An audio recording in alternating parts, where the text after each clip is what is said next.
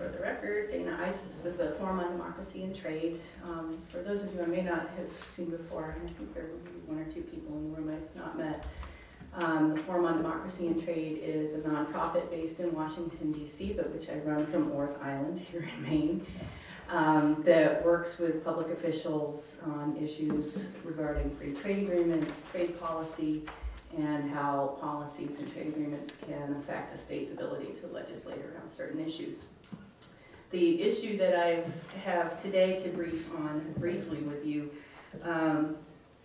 is a follow-up from a shorter briefing that I gave at the last meeting, having to do with the issue of tobacco in the pending Trans-Pacific Partnership Agreement. This is a free trade agreement that's being negotiated now that will include the U.S. In a group of 9 countries. In January of 2010, USTR, the U.S. Trade Representative, requested comments on the Trans-Pacific Partnership Agreement. And at that time, Phillip Norris International, the tobacco company, submitted comments to USTR on the Trans-Pacific Partnership Agreement. And in those comments, they asked for an expansion of investor arbitration. They asked for incorporation of WTO rules to protect tobacco trademarks and brands. And they also asked for expansion of cross-border services, which would include the distribution of tobacco specifically. Several weeks after they filed those comments with USTR, they invoked investor state arbitration and WTO trademark rules to challenge Uruguay's limits on tobacco brands and packaging. Now, Uruguay has, I think at this time, the most stringent packaging regulations in the world for tobacco products. They require that 80% of cigarette packages be covered with graphic depictions of health warnings and the risks of smoking. So it's easy to see why they were targeted. So at that point, Phillip Norris sought investor state arbitration, which was allowed under the Switzerland-Uruguay bilateral investment treaty. Looking back, Phillip Norris wants the TPP, the Trans-Pacific Partnership Agreement, to include the same legal tools that it's using against Uruguay through their bilateral investment treaty. And they also have publicly and candidly admitted that they're going after tobacco regulations in Australia and Singapore next. And Australia and Singapore are both members of the pending Trans-Pacific Partnership Agreement. So the central issue here that I want to demonstrate for you is that if the TPP covers tobacco and trade and investment, Phillip Norris is going to have a platform to challenge future tobacco regulations in the United States, and they would do that most likely through a subsidiary in another TPP country. As a side note, you may have, there's been a lot in the news recently about tobacco regulations, but Congress recently delegated authority to the Food and Drug Administration here in the U.S. for to regulate tobacco, and this delegation is very similar to the authority that Phillip Norris is targeting in Singapore right now. So there are 2 recent pending U.S. actions that make all of what I've just told you even more interesting and a little more urgent. And that is that just last week, the FDA announced that they have come to a decision to require new, larger, and more graphic warning labels on cigarettes sold in the U.S. Just to describe it to you, cigarette packages as of October of 2012 will need to have 50% of the front of the package covered in warning labels and graphic depictions of what cigarettes can do to you. So the upper 50% of the package will have these images and warnings on them, leaving only the bottom 50% for branding, which I'm sure will be an issue for the tobacco companies. The second item of interest has to do with the World Health Organization's Framework Convention on Tobacco Control. The Framework Convention is the first global health treaty. It's been around since 2003, and it's been ratified by 171 nations. The treaty sets global standards for its parties to impose tighter controls on tobacco ingredients, packaging, and marketing, among other regulations. George W. Bush signed the treaty back in 2003, but he did not send it to the Senate. It requires 2/3 majority vote in order to ratify it. So at the same time last week that the FDA was announcing its new, more stringent regulations for tobacco packaging, a White House spokesperson reported that President Obama hopes to submit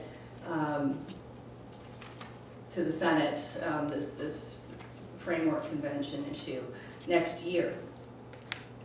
So Phillip Morris is really hoping to turn the framework convention's regulatory floors into ceilings.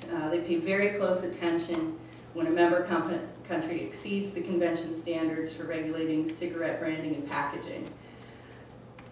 With these new FDA standards in place, we now exceed the framework convention's standards for displaying warning labels on packaging. The framework convention only says that we need to have 30% of the package covered with these warnings. We're going for 50%. So at this point, the threat really grows that Phillip Morris, or other tobacco companies for that matter, would target domestic regulations through investor-state arbitration, probably brought through one of its foreign subsidiaries.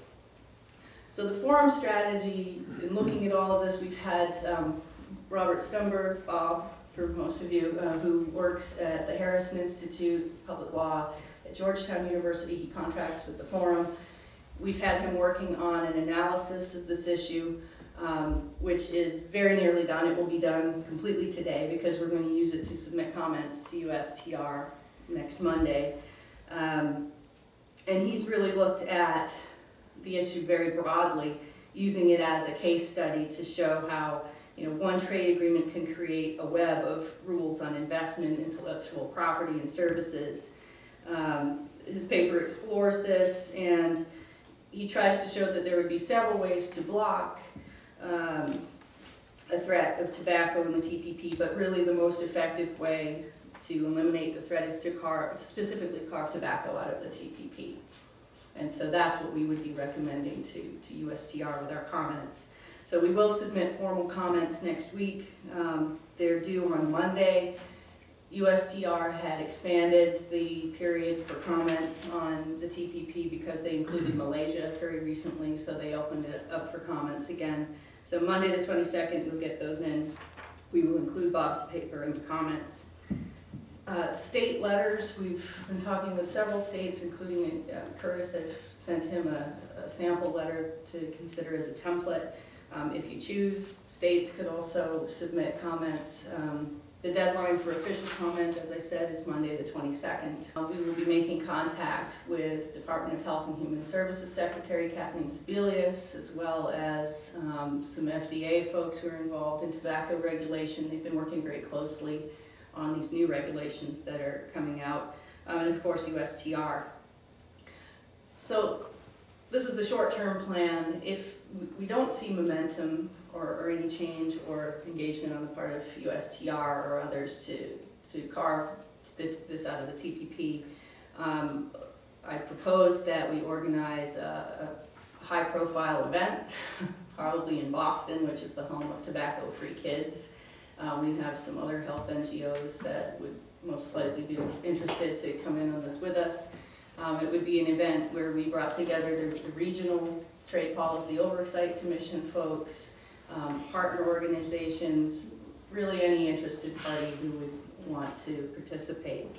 A briefing titled State Leadership in Tobacco Control and the TPP. So if you want to look at this issue from really the state's perspective and how states regulate tobacco and how that might come back at them should this occur, he's managed to capture that in 2 pages very eloquently. I want to make has to do with the upcoming NCSL meeting. The forum very recently was put on the agenda at NCSL, which is being held in Phoenix. I think it's December 8th through the 10th. But they've given us the floor at the Labor and Economic Development meeting.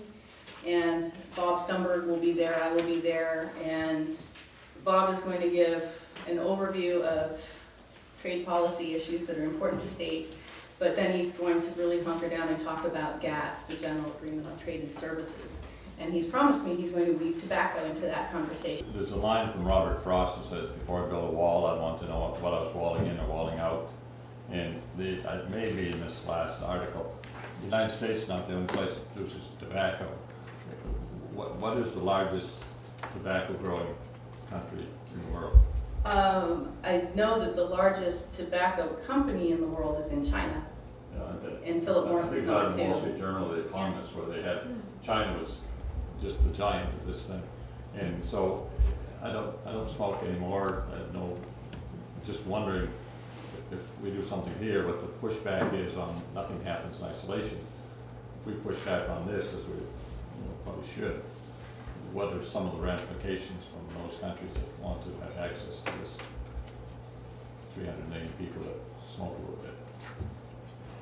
Is there any other larger issue in terms of trade? I'm going to focus on tobacco, which I think is a good idea, but you have these trades with China, and that's right. a big piece of it. Well, carving it out of the TPP won't put a halt to trade. It will simply mean that these companies won't be trading tariff-free, which would be the eventual goal. I mean, this is a case study for the forum to really look at just tobacco and how it ties into other agreements. I mean, if you're part of a free trade agreement,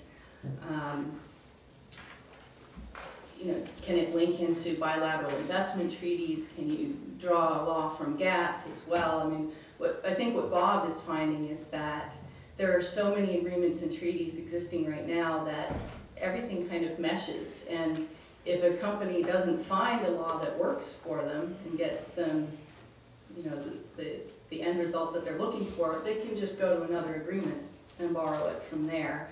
So that's kind of what we're looking at here with tobacco. But the same thing could be applied to any other industry, really. I mean, you could look at LNG services. You could look at, I don't know, just think of just about anything.